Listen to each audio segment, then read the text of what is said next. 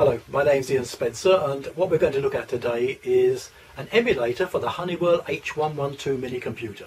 This computer was built around 1968 and used in many industrial installations.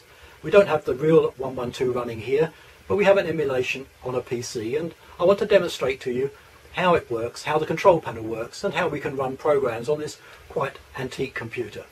So let's start the emulation.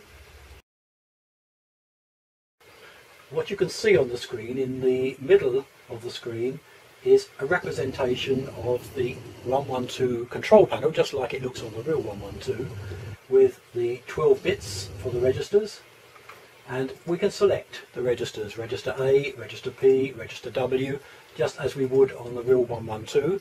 And if we enter some data into a register, we can clear the data from the register with a clear button, or we can clear all the registers by pressing the master clear button at the end of the control panel.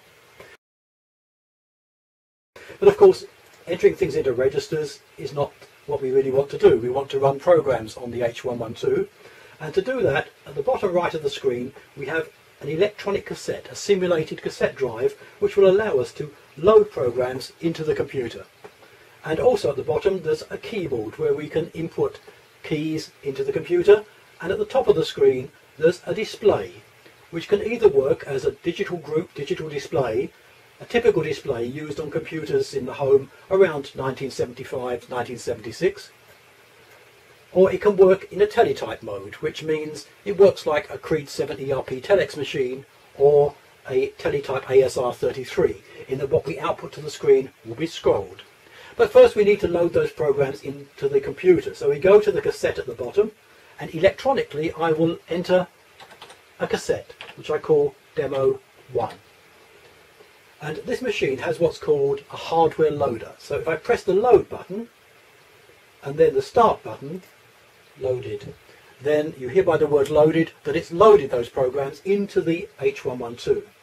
Now we clear all the registers, and if I set the program counter to 0, we will run a program starting at location 0.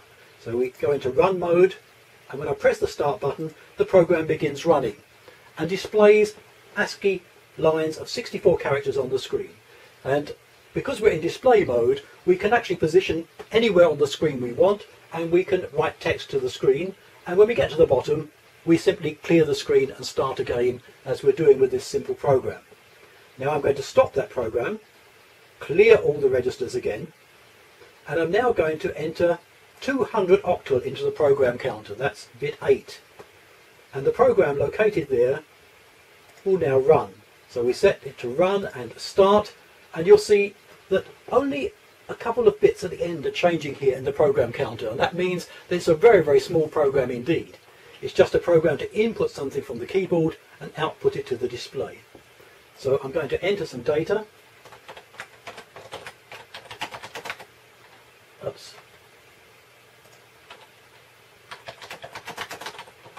And you see what I've typed at the bottom is appearing on the display at the top of the screen.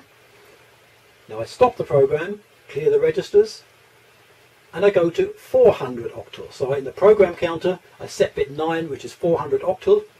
I say run the program, and when I press the start button this program will start to run, and it says we're in teletype mode, and it's outputting rows of ASCII characters to the screen, and it's scrolling up the screen just the way a teletype would scroll, except that we can't read what's gone off the screen because we don't have any real paper.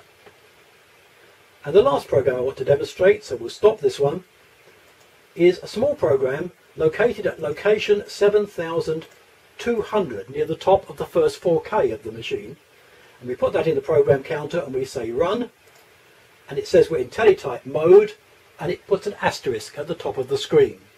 And I can now enter commands into the keyboard which will be accepted by this program. So I can say access 7200, and it prints out 7200 0022, meaning 22 is what's in location 7200. And if I hit the carriage return, it looks at the next location, 7201, and I can look at each individual location, and I can change the contents if I want. Now I'm going to stop that, and I'm now going to give a new command, dump 7200, 7300. So dump 100 octal characters to the screen.